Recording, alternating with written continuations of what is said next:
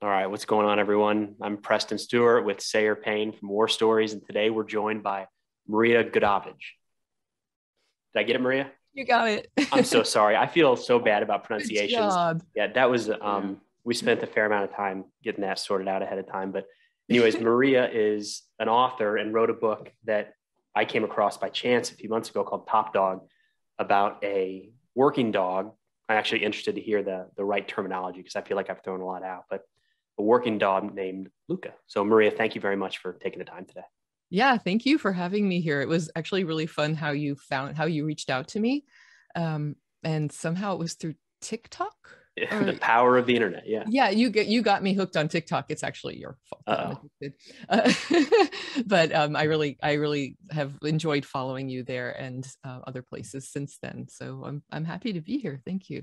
Yeah. So there were a handful of requests at one point a few months ago of people saying, "Can you do a story about Lucca?" And I had not heard Lucca's story. Didn't recognize the name. Looked it up. It is really incredible, and it's cool because we have so many stories about soldiers and Marines and airmen. We don't have a lot of stories about war dogs, working animals, in these conflicts for whatever reason. But so, anyways, did a little video on that. People started writing all sorts of great comments, like it needs to be a movie. And next thing I know, there's Maria writing in the comments, I wrote this book. We've been trying to make it a movie or whatever. You responded to a ton of people. It was really cool. But anyways, then you sent me a book. So thank you, Maria. Gave it a nice read. It's awesome. And Sayre, if you haven't checked it out, man, 100% worth it. Thank you. No, I would like to. It's the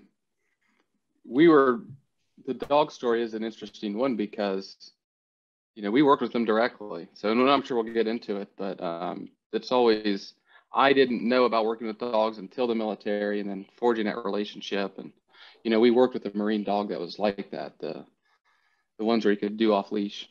And so it was real interesting. So what got you, because I'm personally involved. It's easy to get interested in something that I have direct experience with, that kind of falls into your lap. How did this sort of fall? How did you come to this book and just the idea, or even learn about it? Because not a lot of people know about military working dogs in general that aren't tied to it. Right. No, it's great. I actually really like to hear about your experience as well. This stuff is so fascinating to me.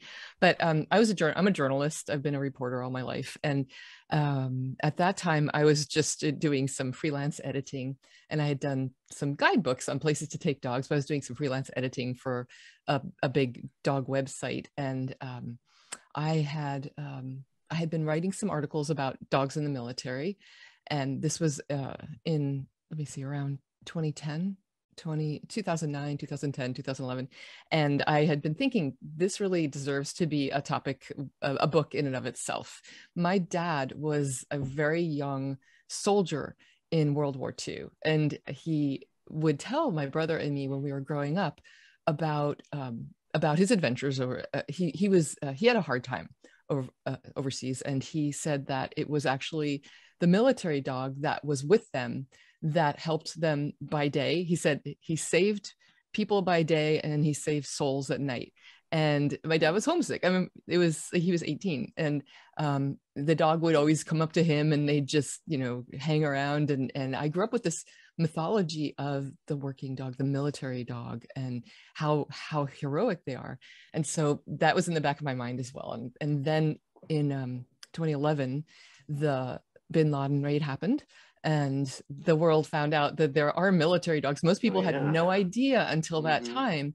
And so Navy SEAL Team 6 brought along their dog, and no one knew what the dog did, or it was a long time before anyone found out more about that dog. And so what happened then was I thought this is a good time to maybe propose a book like this.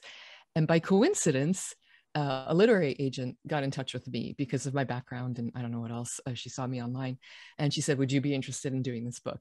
And I said, "I'm just about to start something on that." And we got a proposal. I got a proposal together, and that came, like, I guess about, I had a very, very short time. I got a really good publisher, and I had a very short time to pull together my book soldier dogs, which is back there. That was my first one, and that was an incredible experience. I learned so much, and I had to do so much in a very short time. I could have gone over to Afghanistan. I actually didn't want to. I didn't have time. I had 4.5 months to put this book together, and also I knew it would be problematic for a journalist to go along with the troops who were doing this. I didn't want to be the baggage. And so I stayed here, but I did travel around the US and saw a lot of pre-deployment training and got to know what the inside scoop. Then that book did really well.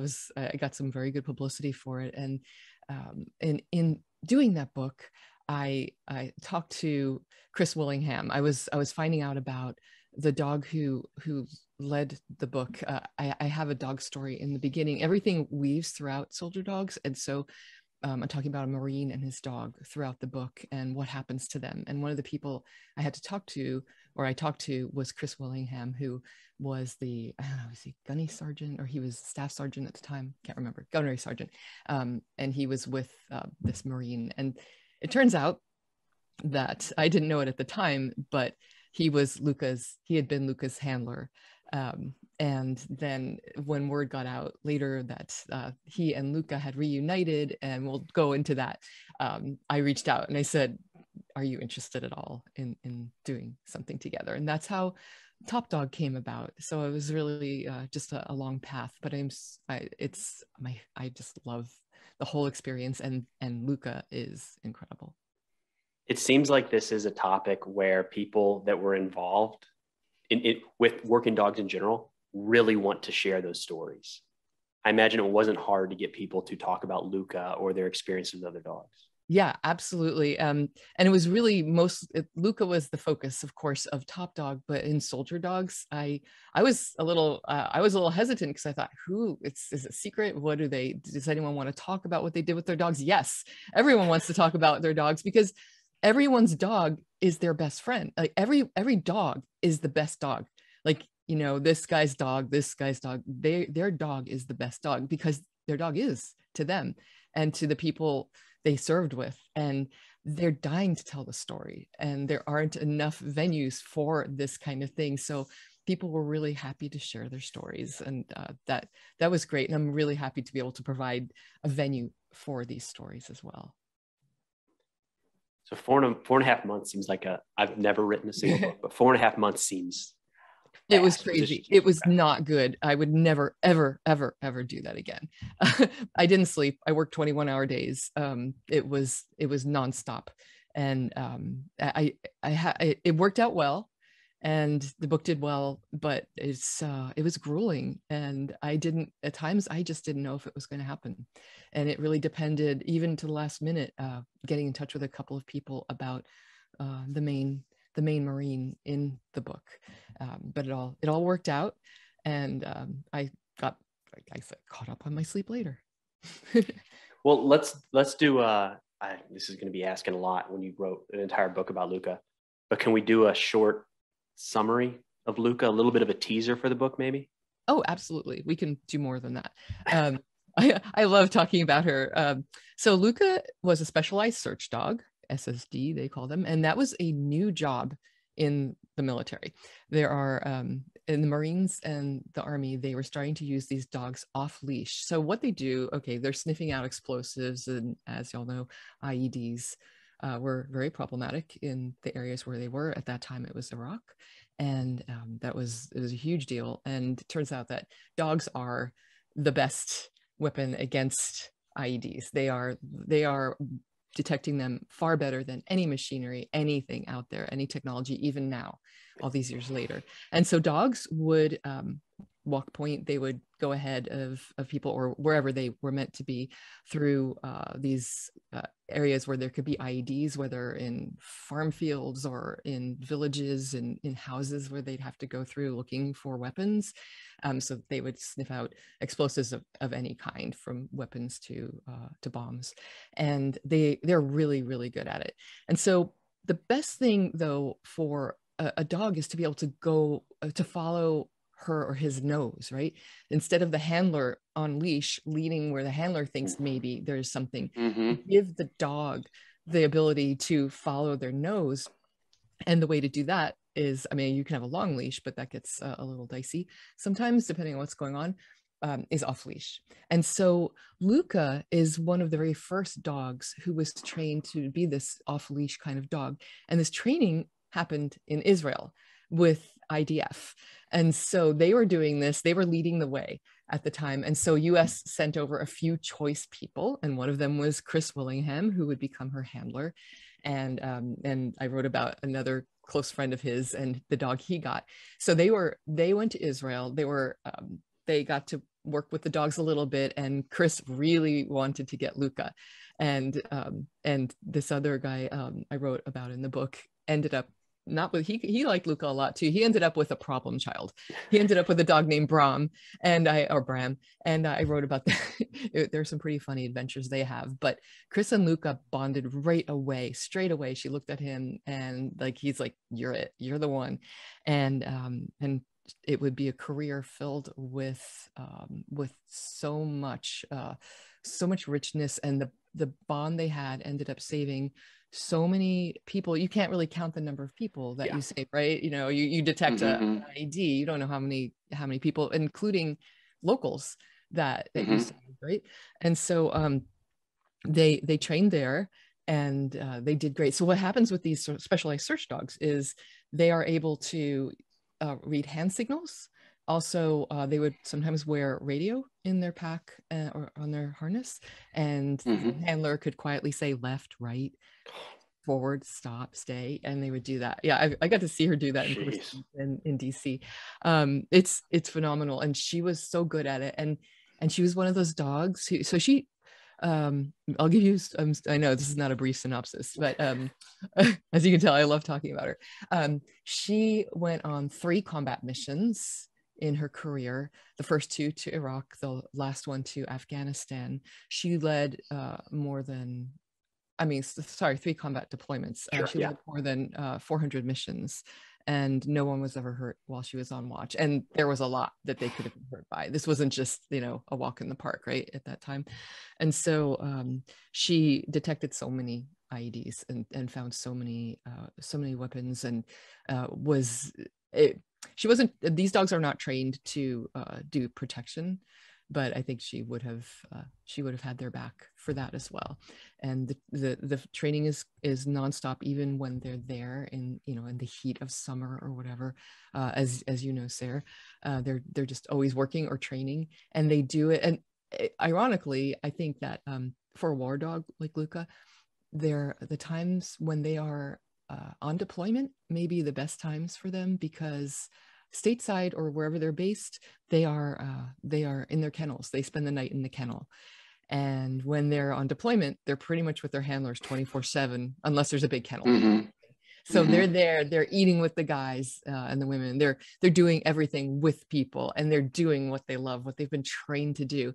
And so Lucca was one of those dogs who could tell who was having a hard day, whose girlfriend had just broken up with them from afar or whatever when they're out there. So she would sniff out the bombs, and then she would go to the person who seemed to most need it, and have her little water bottle. She loved to chew on a water bottle and play with the water bottle.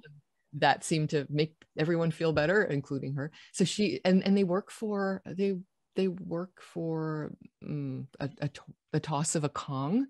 Kong is one of those like rubber ball things, snowman, and the handler prays. They want to please their handler. They love their handlers so much. I know that's anthropomorphizing, but they do. And the handler feels that same bond. Without that bond, none of this would happen. They wouldn't be out there. The handler has to be able to read the dog. They have to know what that dog is doing. Like Lucca, when she would alert, what her alert was, and when she was just kind of looking around and and thinking about something else or whatever. He had to know exactly what Lucca was doing, and she had to be able to read him as well. And so that's how these dogs work. And Lucca, to me, was the epitome of a military working dog. She was a Marine through and through. Her official name is Lucca K458, and every military dog has a number after their name, and it was branded into her ear, as they all are. And she was just she was phenomenal. And I don't know if you want to get into what happened to her. Yeah, I think we'll get there. Okay. I was going to say, Sayre and I were in Afghanistan in Kandahar in 2010 and 11, which is just the next province east from where Lucca was wounded. And there's IEDs everywhere. And our first big operation, I don't know if you remember this piece of it, Sayre, but we had a Marine with a dog for the first time. And I remember the way that it was presented was this dog was trained in Israel. And all of us thought, I don't know anything about dogs, but that sounds impressive. But it got to the point in our area, again, Sayre, correct me if I'm remembering this wrong, where the only thing that had to happen on every dismounted patrol was you had to have a dog. Wow. Was that right, Sayre? That was the one counter IED measure that was trusted more than anything else. When we first came in, it was an area where special forces or operations were operating, and they had all these assets, like just all sorts of technology and things that we're in the regular army you don't really have. And I remember them first talking about that we don't go without a dog. And I'm like, must be nice to be you guys because we don't have any of that stuff. And it is funny though, because we evolved into that though. That is what it became. And our first real mission, like it's called Operation Dragon Strike. It was the big sort of crossing into no man's land, the big battles and stuff, pushing into the Taliban country. That's when we were assigned the Marine working dogs from. They took commands in Hebrew, and that dog was assigned to my platoon. So I operated it with it for this sort of tip of the spear sort of thing. Wow. And it was, Preston, you were smiling about the walkie-talkie. The dog had the walkie-talkie on the back too. On its vest, and I don't remember if it was a male or female dog, but the dog was a Belgian Malinois. That's another one I don't know how to say. Malinois, yeah. I'm pretty sure it wasn't German Shepherd. I think because that was the first introduction to that dog breed. I never heard of it before, and the dog was amazing. He did find an IED. I'm just gonna say he did in the field, he could zigzag just like 200 yards or whatever. Really, as far as that remote, the walkie-talkie will go, where they can just do this serpentine and sort of scour a whole area, like a whole rectangle, sort of out in front of you. And not that we like blindly assume that it's clear, because we are also we're carrying metal detectors. And we're carrying metal detector / ground penetrating radar equipment too. So we have those sort of technological aspects, things at our disposal.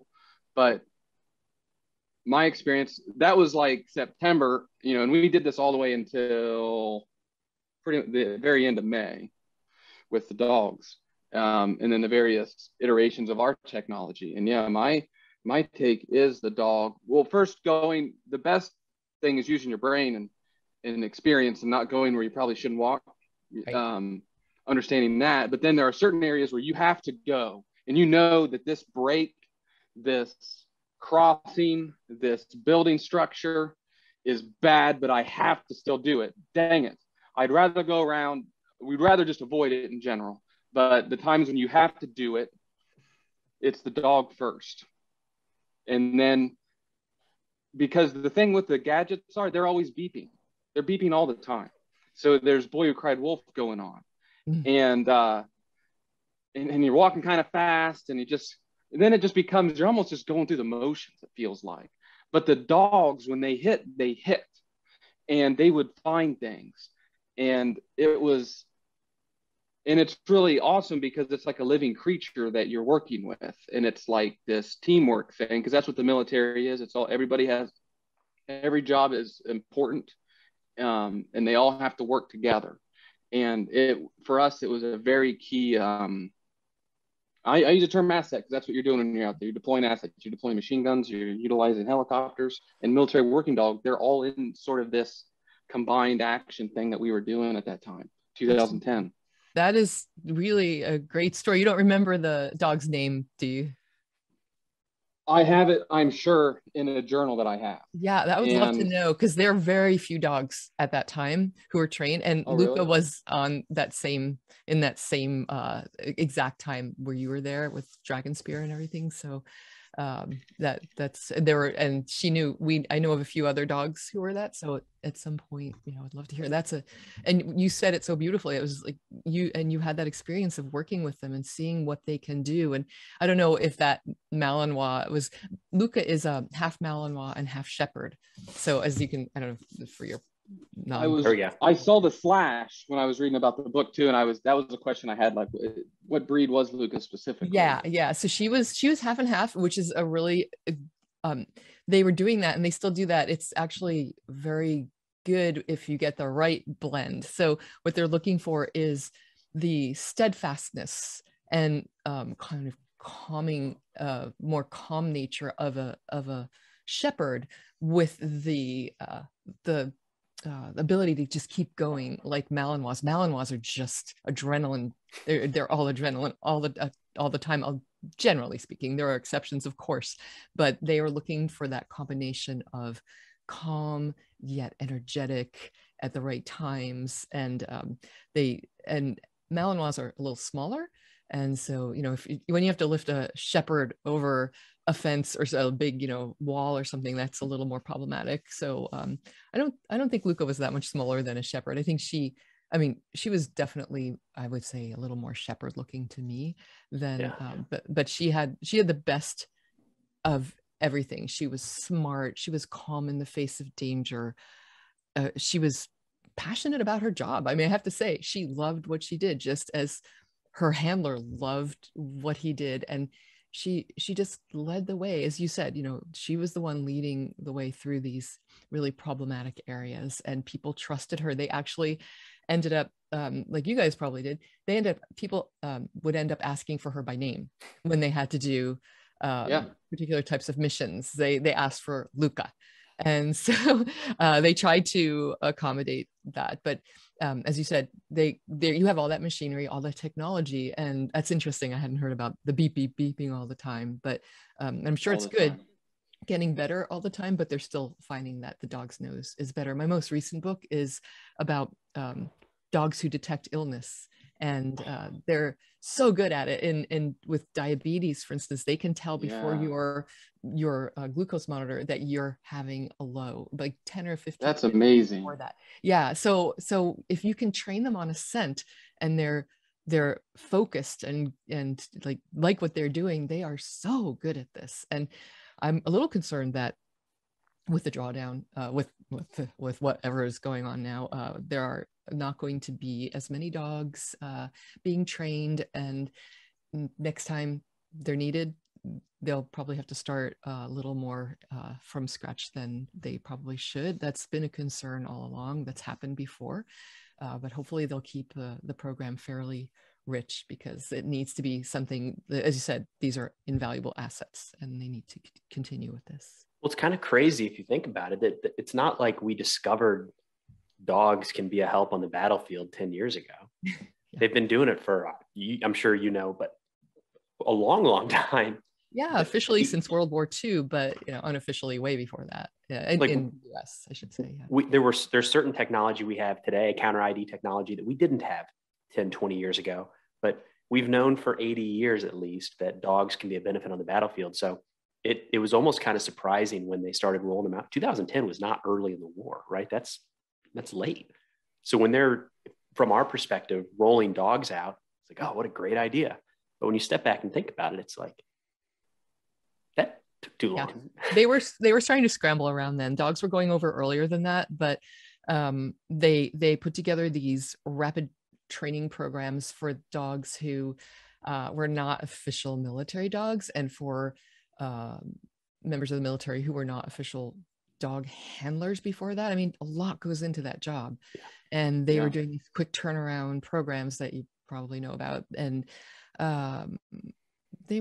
sometimes they worked really well, And sometimes they didn't. You know, a dog needs more training, and they need more time with the handler, and the handler needs more training. So the word got out that dogs were really good, and it's like, hey, let's just get a whole bunch more dogs out there as quickly as we can. And that didn't always prove as beneficial as they had hoped. And it ended pretty sadly sometimes as well. But I would like to see the military continue to keep the program strong. And I don't know if that's going to happen at this point. I hope so. That's how we went from one dog per company to one per platoon in 3 months. They were grabbing infantrymen who raised their hands and said, I'd like to work with dogs. And like 3 months later, they'd show up with a dog, and it was better than nothing for sure. Yeah. The dogs would hit, but I mean, Sayre had a lot more experience with that than I did. Yeah. They, it's exactly what you described. And by the way, I really would like to state, it's not just the dog Lucca, it's the handler team. It's the combo, because the handler is very important. And what Maria described is it's leadership by love versus fear. And that's with anybody and how you can lead. But those relationships of love, there's this symbiosis, and that's what you want to keep vibing on. Your platoon should hopefully have that. You know, you've got the vibe where you know how to work together and what makes each other person tick. And get ticked off too, by the way. That's, at least you know. But you have those sort of, because you're living together the whole time. And you have handlers that trust the judgment of platoon leaders, and then others that don't want to, like, sort of, because they're an attachment. They're not one of the guys per se. Mm-hmm. And that has its own sort of distinctions. And, you know, we'd run into issues where they wouldn't want to use the dog. And again, you know, I am describing the dog as an asset. And so it's mine, and you listen to me, and so, but I'm going to take your advice at the same time. If you're going to tell me, so there are no perfect answers here, and that's why it is relationship based, and the handler deploys the asset. So the asset has to be able to do its job, but the handler also, they're the ones who speak English, obviously, and so it's an important relationship. And ours started with the Marine dog, and then it's like we had Air Force MPs and Navy MPs that they weren't Army dog handlers. And then and they would come to us for a couple weeks at a time, and they kind of get tossed around the platoons. So we have 3 platoons, and then they would go back to kind of the base, and then go maybe to a different company. Or maybe we would try to get the same ones again, like you were mentioning, Lucca, because you had someone like the head handler and the head Air Force person in charge of the kennel, if you will, picking and choosing where everybody goes. And there's a little politic in there, right? You want to work with people you like, of course, and really good ones at that, and be selfish. That's just what it is. But in fact, we were an infantry company, and our KIA the person we had killed in action was a dog handler. It was Sergeant Zana Creamer, who was actually a woman. This is right now, women can be combat arms in the infantry, but in 2010, they weren't allowed. And she, just like you mentioned, lived with us, ate, slept with us. We don't have bathrooms. We're going to bathroom in holes, and we're living with the Afghan National Army. And we're doing patrols in the middle of the Wild West out of a fort, essentially. And they struck an IED, and she ended up dying from that. And her dog survived, and I don't know what happened with the dog, but she was a Navy MP attached to us. And this was in January of 2011. And so I just feel like Preston, I don't want to speak for Preston, but we were the Delta Dogs, for one. And I will always have an attachment or just a love for the military working dog, and just a very personal relationship. Sayre, I think she was Army. I was looking it up just now, 212th Military Police Detachment. So I think she might have been in the Army. I think so, but not Navy. Okay. Chris Willingham, who was her initial handler, Lucca had 2 handlers actually, and he would go around. Now, what you're just saying, Sayre, the handler they have to brief everybody about what the dog is capable of. And his biggest thing, he would talk up the dog, but he would say they're proven, but not perfect, because they're not going to detect everything. They can have a bad day too. And there's so much going on, and they're not 100%, even the best of them. And so he would go through that, and he would start out, and this probably happened with you guys, sometimes facing like skepticism about the dogs, and then at the end, always with Lucca, they wanted her back, and she was definitely one of the ones requested. He ended up being a kennel master, which is one of the people who end up, you know, asking people, okay, you go there, this is what we're doing, Right. in a later deployment in Afghanistan, without Lucca, actually. So he was in that situation, and I know he's seen that from both sides. Yeah, and that'd be tough having to separate too when you got to that point. Oh yeah, that is. I don't know if you want to talk about that here. Let's do that. So I get a lot of, I don't know the percentage, but a lot of questions about dog handlers and how to become a dog handler in the Army. A lot of people really like that idea of doing that in the military, and a lot of the questions that come with that, and I don't generally know the answer to, but I have an idea. Do you get to keep the dog? Do you get to bring the dog home? Do you get to always have that same dog? And I think the answers are probably not what people want to hear. Yeah, they're not what people want to hear. Go ahead, Maria. But they can have happy endings. Unfortunately, dogs usually stay with a handler for a couple of years, maybe, and then they go off to someone else. The idea is, you know, because handlers move on. People get bumped up all the time, and a lot of people I know who are handlers wanted to stay at that same level. They didn't want to be promoted, because once you're at a certain rank, you're not going to be working with dogs anymore. And in addition, it's just what is needed, and that if you're supposed to be home at this time and your dog can go off again, then you got to send the dog with someone else. And so the dogs there's an adoption program, and at the end of when a dog is ready to retire, the handlers will get first dibs, of course. And nice. Yeah. And so that's how a lot of handlers do end up being able to adopt their dogs, and it's a public program based out of Lackland Air Force Base.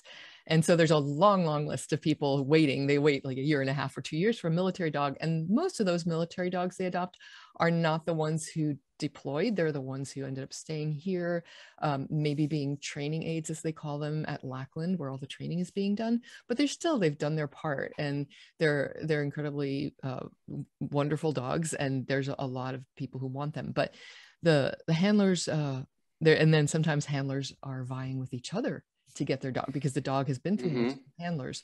So it's like, who does take the dog? And in answer to the question about does the dog go home with a handler?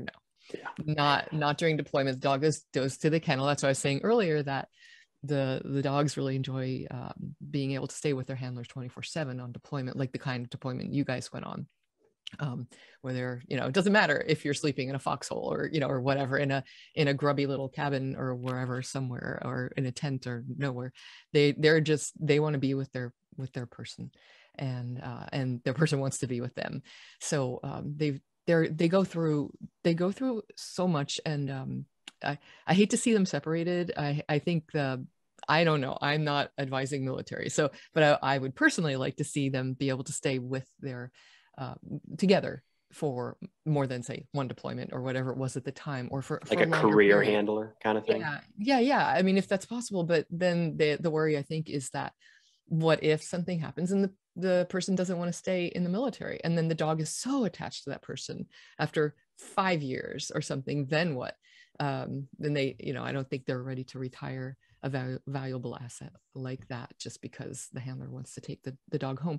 I'm in the Coast Guard Auxiliary, which is the volunteer arm of the Coast Guard. Nice. And that's different because those dogs are not DOD, they're Homeland Security, and so they do go home at the end of the day with their handler. And there's one out here, he's a Vizsla, and a Hungarian Vizsla, and he's such a character. And I get to go out with him and film him and photograph him for I'm doing social media for them, and he's a joy. It's really, really fun to watch him. And it's so nice to see him be able to go home. And again, he's just a bomb sniffer. He's not out there. I think one of the worries is with military dogs who are dual trained, so for protection and detection, that could get out of hand sometimes. And you've got the dog who is ready to get the bad guy, shall we say, coming home to the person who has 2 kids. Gotcha. And so that is a concern. But then again, these dogs, they're tested at the end of their career. And if they're deemed okay enough to go to a regular household, they do that. Sometimes they have to be very specific about where this dog ends up in the countryside, far away from other people and dogs. They do their best. And in the past, dogs they did not have a good time after their deployment. They were euthanized oftentimes. And that has changed. There's something called Robbie's Law that came around. And dogs, it's extremely rare for a dog not to be able to have to be euthanized. At the end, it's usually because they're so sick or something. Dogs can be riddled with cancer and keep on doing their job when you would never ever know. So they do these checks, and it's usually a physical reason. But in the past, it wasn't, and it was really, really bad. And of course, we know the Vietnam history where thousands of dogs were just left. And handlers I know from Vietnam are still crippled by that. They keep whatever memento they had from their dog by their bedside. They talk to their dog. That dog got them through so much, and then we just abandoned those dogs. Fortunately, policies have changed since then, and I hope we keep learning the lessons that we're learning along the way, and things will continue. That's the goal. Yeah, exactly. So let's not repeat them. I was going to say, let's get back to Lucca, because there's No, it's great. There's a dip, there's some sadness, but I think we say, I would say Lucca ends on a positive note, right? Oh, absolutely. It's there is definitely sadness, and in the book, I mean, it's war. People get killed. And there's one, I have a personal story in that where there's a young soldier named Corey Weens, and he had a military dog. He had a dog named Cooper, and Cooper, he always called Cooper his son. And Cooper and Lucca were good friends. Now, here you have Marines working with Army, right? And he was a what they call a mine detection dog, same thing, but sort of a different program than the standard program. But they do the same thing. And so Chris was in charge of, he was senior to him, even though they're in different services. And so they would hang out and have fun. And the dogs were, so they kind of joked that they were boyfriend and girlfriend, and they would play with this deflated football, and they had so much fun together. And they ended up at a place called Patrol Base Murray, and that was just a remote outpost you were talking about. And Corey and Cooper went out for what was going to be, they were going to go back to a main base, a safer place right after this. And they went out and they didn't come back. They encountered an IED, and that was it. You can't always get them before they get you. So they both died instantaneously. And it's super hard for Chris to talk about this to this day. I ended up, I wanted to know more and tell his story, and his father was okay with talking to me about it, Corey's father. So, it was tough, hearing his story and talking to him and getting that. And he told me when he learned the news, when they came to his double wide in Oregon, knocking on his door, he was so mad. He said, I threw a shoe. It's like his memory of getting this news. He threw a shoe. And subsequently, he tried to appease his grief by taking in dogs. This was a Labrador retriever, actually. So he took in a yellow lab and another yellow lab, and it just made him feel like he had part of his son with him. And he named one of them Cooper, and one of the labs was not spayed, and he decided to have a litter of Corey Weens and Cooper memorial puppies. And he asked me if I would like one. And my lab had just died the year before, and I was so honored. And so sleeping 5 feet away from me is a Corey Ween. I don't know. Let's see. Wait. Yeah, let's see it. Okay, no, okay, this is a messy place. Wait, hang on. Oh no. Oh man. That's it. He's a Corey Weens and Cooper memorial dog, and I tell his story when people ask, where I got him. So that's awesome. People still are like, oh, there are dogs in the military. And so I get to kind of continue his story. And of course, I tell it in the book. And Chris Willingham got one. And so his dog is named Murray after Patrol Base Murray. And so he tells, so I'm related to Chris Willingham by dogs. We're in-laws now by dogs. Love it. Or somehow related. but that was a really hard time. And then after that deployment, Chris deployed again with Lucca in Iraq, and it was of course a difficult deployment, but nothing like the first one. And then he came back, and he was moving up in the world of military dogs. So he was kennel master. I believe he was at Pendleton at this time, and he knew Lucca had to go out, and he had actually he was a kennel master, and he went to Afghanistan first, so he had to leave Lucca behind.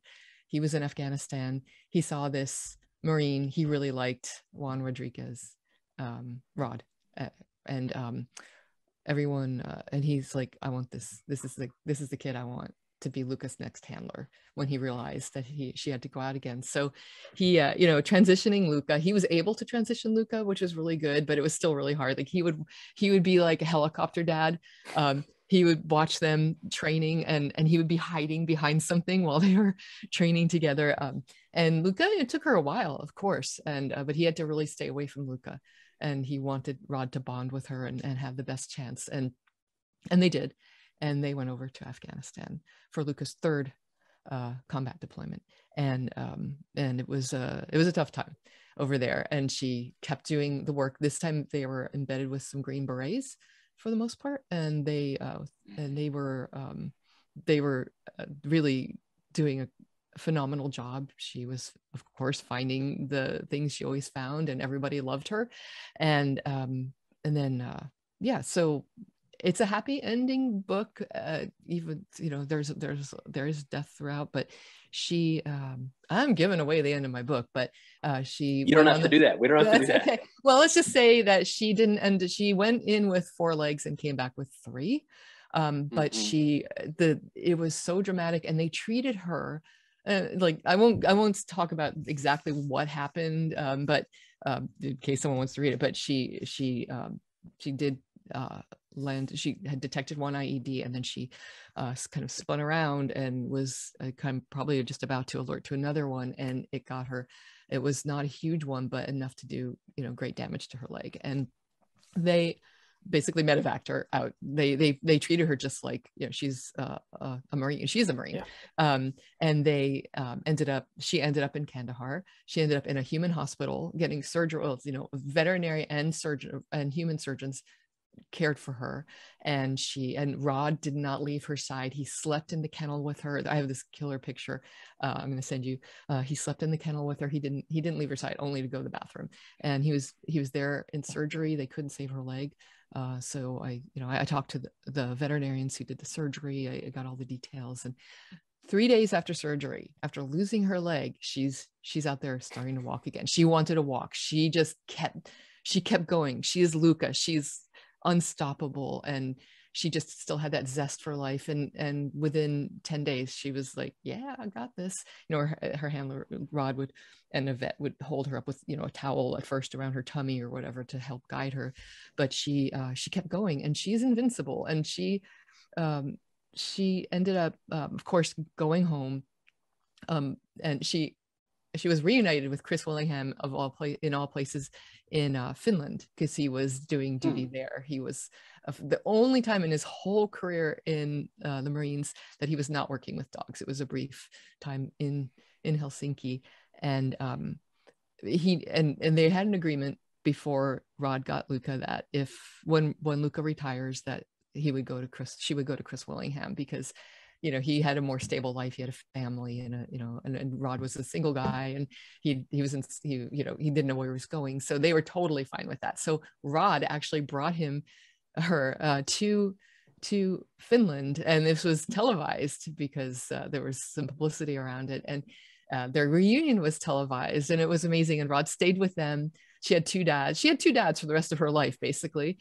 He stayed with them for a couple of weeks in Finland, and then came back. And then when everyone came back stateside, Lucca was, of course, living with the Willingham family, but Rod would come down and visit and hang out. And whenever he visited, she would stay in his room.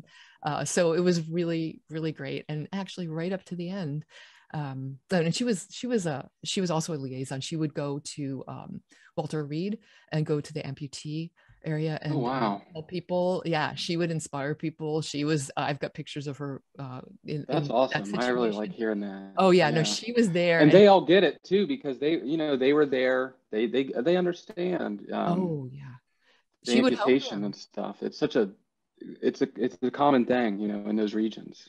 Yeah, oh, absolutely. And that, and to see, I mean, yeah, she had 4 legs, so it's easier to get around with just missing one, but to see what she can do and to see her spirit, it helps so many people. I talked to people that, she really inspired, and she just continued to inspire people, and she still inspires me. She is no longer with us. She passed in 2018. She got this sort of sudden illness, and Rod and Chris were with her at the end. He came down and stayed with the family for a couple of days, and they took Lucca out.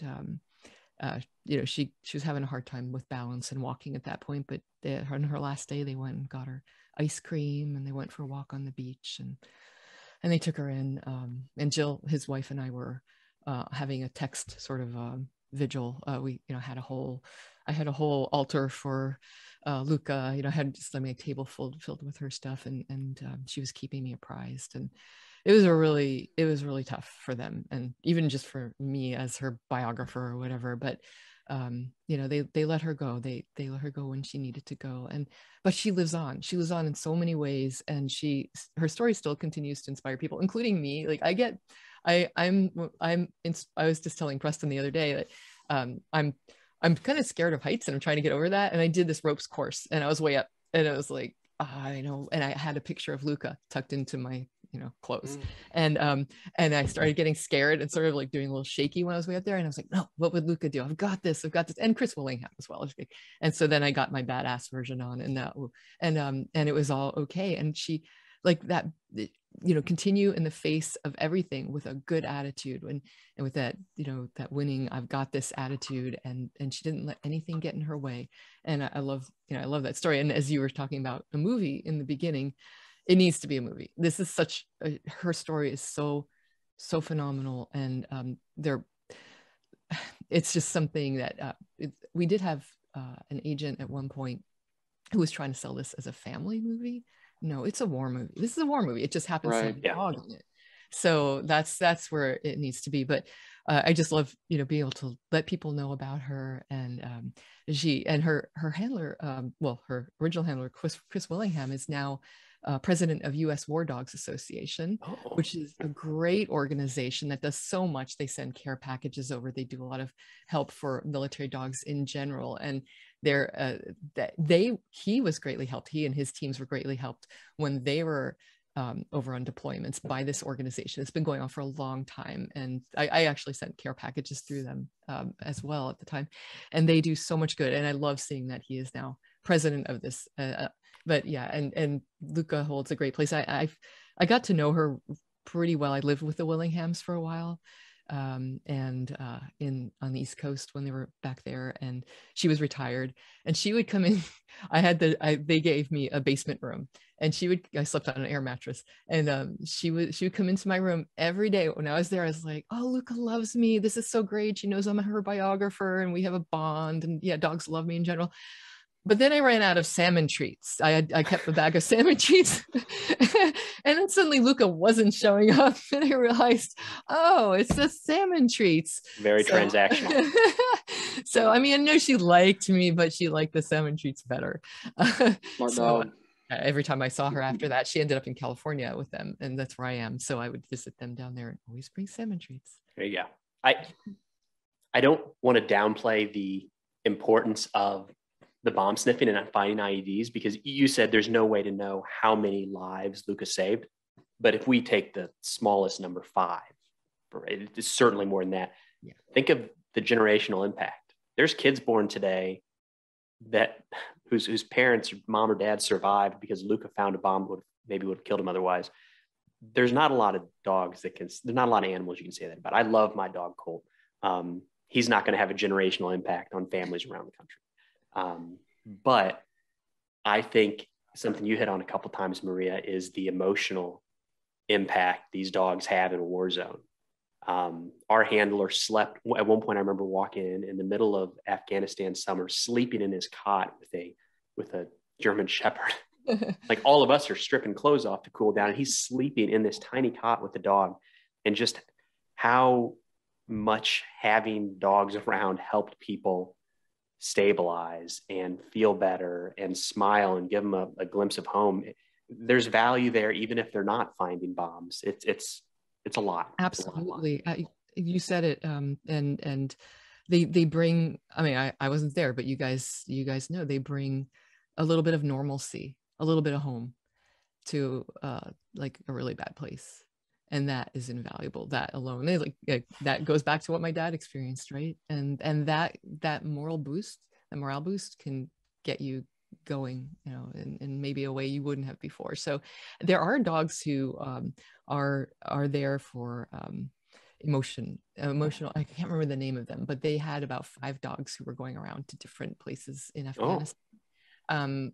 To help people just to feel better. And obviously that was a short-lived program, since it was just a few years before we pulled out, but that alone was helpful. But I think, as you said, working with one, you know, seeing your guy sleeping in the same cot in the heat of the night and seeing that, it's just, there's nothing. And also, you know, you guys probably saw I don't know, you know, how, like there were local dogs sometimes, and I know you're not supposed to take them in or do anything like that, but you know, you can't help it sometimes, and that's a piece of home. And some of these guys and women ended up being able to bring them home through various circuits after the fact. So the dogs are really, really important. And this is like, Gus here is not going to do a generational impact either, but what you said, Preston, is great. And that's so true. Even if it was just 5 people, you know, imagine what that changed.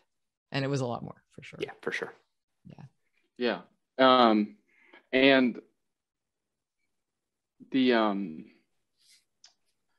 it's like when you're talking about the morale boost, I do remember when we took over the fort is when they started living with us as more longer attachments. Well, I mean, that already was sleeping with us in foxholes, but we started kind of getting a rhythm and a place to sleep in, the same place to sleep in.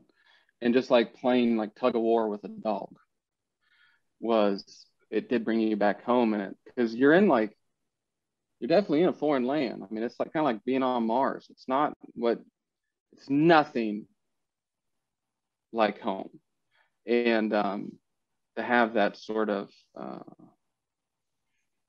just normalcy, what feels like normal, because you do get so used to you get very accustomed to normalizing very abnormal situations. And it was just very refreshing to have just a little tug of war with a Kong ball, or just to play fetch with a dog. Yeah. It was, yeah. That's too cool. Well, Maria, we're coming up on an hour here. I just want to say thank you so much for talking about Lucca and all of your experiences. We talked about one book mostly, but you've got quite a few out there. Where should people go to find out more about you or your writing? It was really great talking with you and hearing, you know, your experiences too. Yeah, well, I don't know how many bookstores still have some of these, but they're available on Amazon, of course, and they're all published by Penguin Random House, a small an imprint called Dutton. And so, or my website is my name, guys, Maria Goodavage, good luck spelling that, .com. Maybe it'll be on we'll put it in the notes. Yeah. Yeah. So I have links through all of those. So, so thank you guys. It was really, really good talking with you. And absolutely. I'm glad to talk about Lucca. Yeah. Thanks, Maria. Yeah. Likewise. It was real nice. Great conversation. Thank you. All right. Well, thanks again, and hope to talk soon.